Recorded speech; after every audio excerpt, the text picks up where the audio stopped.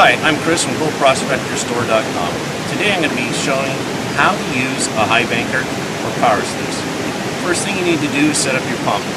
This is a 52 gallon a minute pump, which is plenty of water to operate a 10-inch Highbanker from goldprospectorstore.com. I have my 2-inch suction hose in the water right now. And before we start, it's important to remember to prime the pump. Simply take the top cap off and pour a bucket of water into the top port. It only takes a few minutes. If you run the pump dry, you can damage the balloon.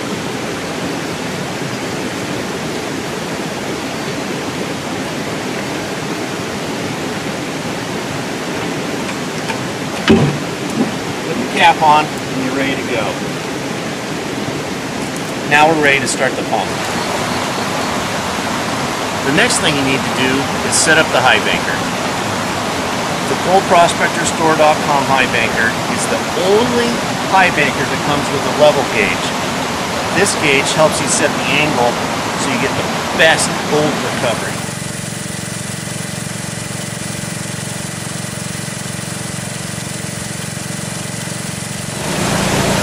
Now it's time to put material into the hopper. I've been digging behind me. I've been putting it into a 5-gallon bucket, and now I can just dump it into the hopper. One of the beauties of a Highbanker is that you don't have to classify the material. The machine does the work for you.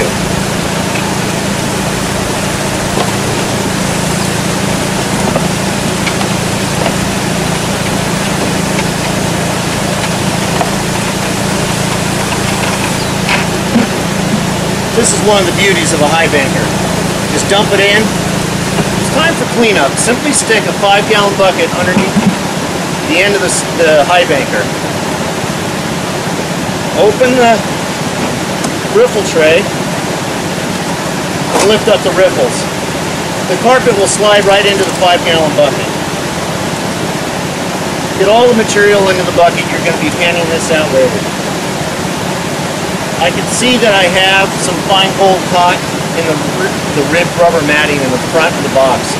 I'll clean that up after I turn off the pump. And that's basically how you use a Highbanker. I'll take this bucket down to the stream and pan it out. This is where I should find my nuggets and thicker gold. For more information about high banking, please see www.goldprospectorstore.com.